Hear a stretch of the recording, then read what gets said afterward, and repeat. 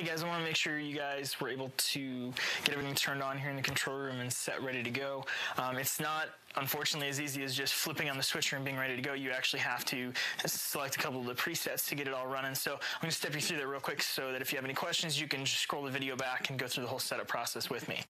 Okay, first things first, on the side of the TV here is the remote control. It's just Velcro. Just go ahead and power the TV on. Same thing on the Mac. Big screen, there's a remote control on the side. Just power it on and return the remote, obviously.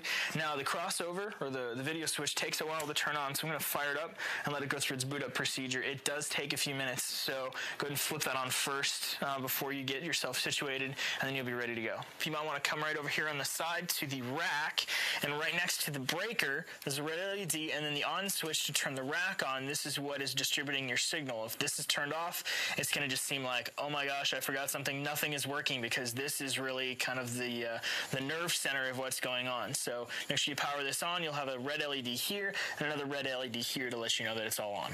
Okay, on the audio side, don't let this kind of fall through your cracks. You want to turn the audio board on first. Now, with audio specifically, it's important what order you turn things on. So there's a little button on the back side here. If you go, just feel right to the bottom, it's going to be your first thing down in that corner. Just push it in. So pushing it towards yourself will turn it on. You'll see the blue light here telling you that it has power. And you're going to come over to the two studio monitors. The power button is all the way around the side. On the back side, just below the power input, there's a toggle switch. Flip it down, and you will see the blue LED repeated also on this other side. The switcher is on, all the pretty lights are lit up. I will show you how to set the outputs. Remember, we have three outputs: screens, record, and distribution. Go ahead and touch distribution, and it'll light up green. And what we need to do is have a whiter hand, because one hand is on the camera. Hit the shift key on this side, followed by the black key over here. So third row shift, so 1, 2, 3 rows shift, and the very far, so you're hitting the two corner buttons. So black and shift. And you notice the shift button and the button over here are both lit up, and that is what you were looking at to set those to the program feed up here, this little guy on this side.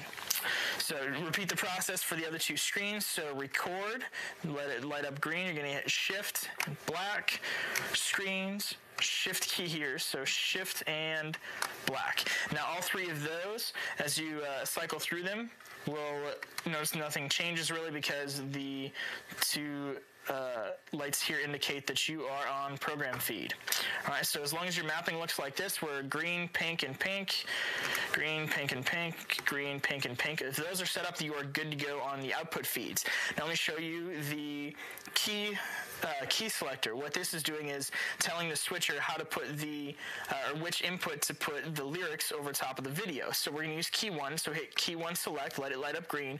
You'll notice over here also where it says auto select also lights up green. So what it's doing is it's waiting for you to tell it which one it is. Now when you first fire it up, it's probably going to be on black, but what we're going to do is, so key 1 select, green and green, and you're going to hit this one, worship graphics, that you saw illuminated just a minute ago. So green, green, white. On the top row, again, top row is what we're selecting for these outputs.